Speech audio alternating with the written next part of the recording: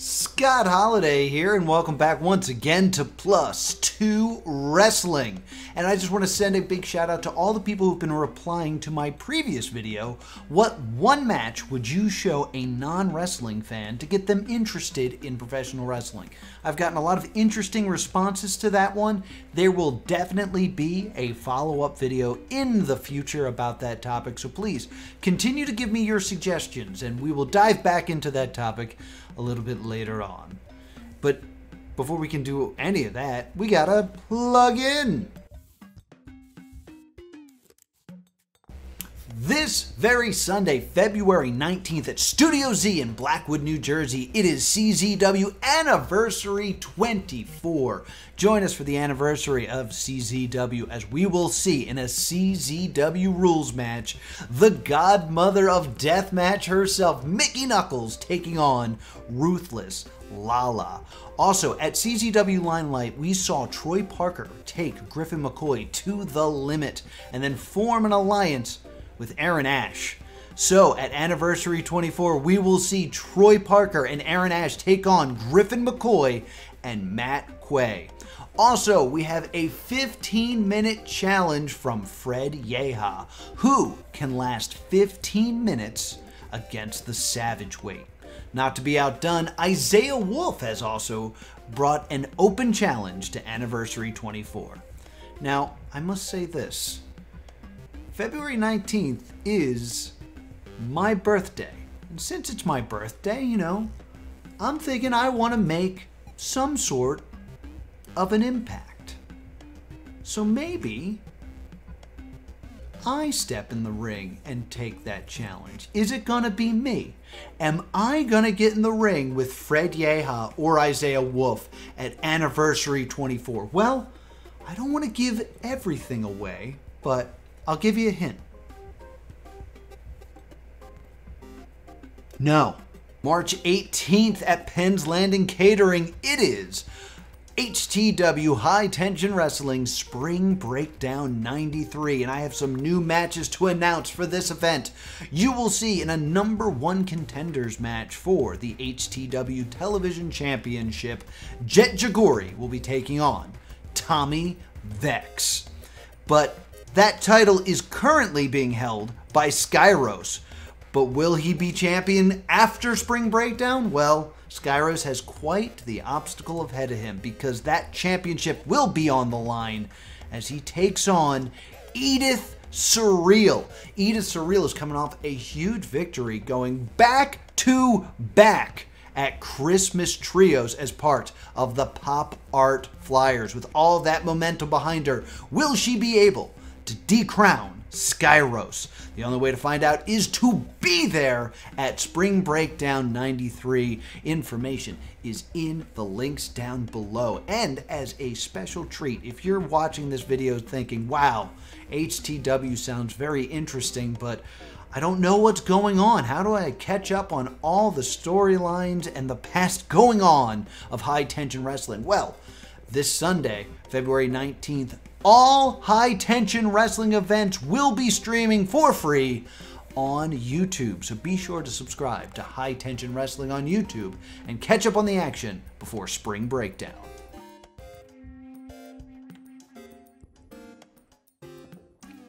As I sit here on my soapbox, it is a few days removed from the Elimination Chamber, and I currently believe the path to WrestleMania, the road to WrestleMania, is pretty clearly paved.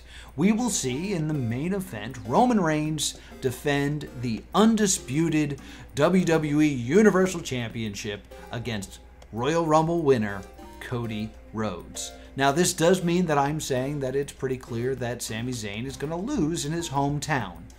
But I think it's going to then lead to him reuniting with his best frenemy, Kevin Owens, and he'll go on to team with him and challenge the Usos for the Undisputed Tag Team Championships. And I think if done correctly, that could be your Night 1 main event. I would love it if the tag team titles were made so prestigious that they could main event a WrestleMania. I mean, Daniel Bryan was talking about that a couple years ago. He said him and Eric Rowan were going to do that. Could you imagine if that happened? But I think that would be a great little night. First night, you got your tag titles. Second night, you got the Universal Championship. Makes perfect sense. But there is an issue. A lot of people really think at this point it should be Sami Zayn. Sami Zayn is white hot right now. He is easily the most interesting thing going on in professional wrestling. And for it to just stop at Elimination Chamber, it doesn't feel right. And a lot of people think he should pick up that win at the Elimination Chamber. And as nice as that would be, the nicely paved road to WrestleMania would then be in shambles. So let's talk about the Sami Zayn problem. Let's say Sami Zayn wins the championship at Elimination Chamber. He then goes on to face Cody Rhodes in the main event of WrestleMania. And don't get me wrong, I think Roman Reigns is great. I think Sami Zayn is great. I think Cody Rhodes is great. Sami Zayn versus Cody Rhodes does not feel like a WrestleMania main event. Cody versus Roman, the unbeatable force versus the prodigal son of the WWE, that's a really good story. Roman Reigns versus Sami Zayn, the forgotten son of the bloodline, that also sounds really good. But Cody versus Sami just doesn't seem to work. So I don't think you can just change plans, have Sami win, and have him move on to WrestleMania to face Cody. I just don't think it's there. Also, what do you do with Roman then? Like, we're not going to have WrestleMania without Roman Reigns at this point. Not after his unbelievable unbeaten streak. He's got to be there, right? So this kind of murkies the waters. Now, you could feasibly have Sami win, and then have Sami fight Roman night one, have him drop the title immediately back to Roman Reigns, and then have him fight Cody Rhodes the second night. But it's not as special. Like, the idea of beating the undefeatable monster that Roman Reigns is very special. But being the second person to beat him, having Cody beat Roman after we just saw Sami beat him, it's not going to mean anything. And if you don't believe me, let me ask you this. Who was the second person to beat Goldberg? You probably know who the first person to beat Goldberg was. It was Kevin Nash. But who was the second person to beat him? Nobody really cared, because the streak was over. I'm thinking it's Bret Hart, but I'm not positive, and I didn't Google it.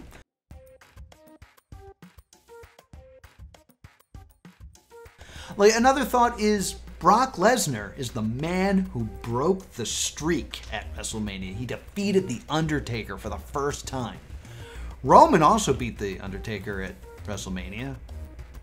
And out of all of his accolades now, they don't really bring that up much, because it's not as special if we've already seen it happen. So to take it away from Cody, to have Sami win, just to kind of make some fans happy in a moment, just to try to reverse it later, not the best plan. So what if we don't have Sami win? What if we have an inconclusive decision at Elimination Chamber? Something that would justify Roman versus Sami night one, and the winner facing Cody night two. That sounds nice. We all know what's gonna happen, though. Like, right now, we're all pretty sure that Sami's losing. If Sami fought Roman in night one of WrestleMania, we would know for certain that Roman is going to face Cody in night two. There's no way that we're getting Sami versus Cody with a night of build. So whoever went first, if say you swap them, say you're like, all right, we'll have Cody go on first. You still know Cody's losing. Whoever's in that first night, you know is losing. And that is really going to devalue night one. So you can't really do that. So what if we add Sami Zayn? What if we make this a triple threat match, like we did with Daniel Bryan not that long ago? Again, this hurts a lot of things. One, we've already had Roman Reigns in a triple threat match. Stack them and beat them both. Which, God, could you imagine the heat if he did that again? But I think it's time that we crown a new champion. And muddying the waters by making a triple threat match really hurts things. Like, you don't want Roman's first big defeat to be, well, that's because there was another guy there. I could beat you one-on-one. I guess you could, but it's really going to hurt the value of WrestleMania if the real match, the real one-on-one rematch, takes place at Backlash or at Extreme Rules or something. No, you want it to be pure. And also, could you imagine if Cody pinned Zayn? He beats Roman without pinning him and beats the babyface we all love. It's inviting so many problems. It is going to guarantee that Cody would get booed out of the building because we all love Sami Zayn so much. So there's not really a good way to do it. And I haven't even brought up the real problem yet. Because the real problem is not fun to talk about, but it's a thing that I think needs to be mentioned because this is going to be a problem moving forward for quite some time based on the way things are looking. And that's Saudi Arabia. So if you don't know, Sami Zayn has never performed at a Saudi Arabia event. And this is because the Saudi Arabia government has forbidden Sami Zayn from participating due to his Syrian ethnicity. Now, there are also rumors that the next Saudi Arabia event is in May. So, a month after WrestleMania. That's not confirmed, but that is the current rumor. It's also been stated many times that they want the championship defended in Saudi Arabia. So they actually can't let Sami Zayn be champion. Granted, I guess he could win at Elimination Chamber and then lose to Cody, and then Cody can defend it in Saudi Arabia, but is that really what we want for the hottest prospect right now?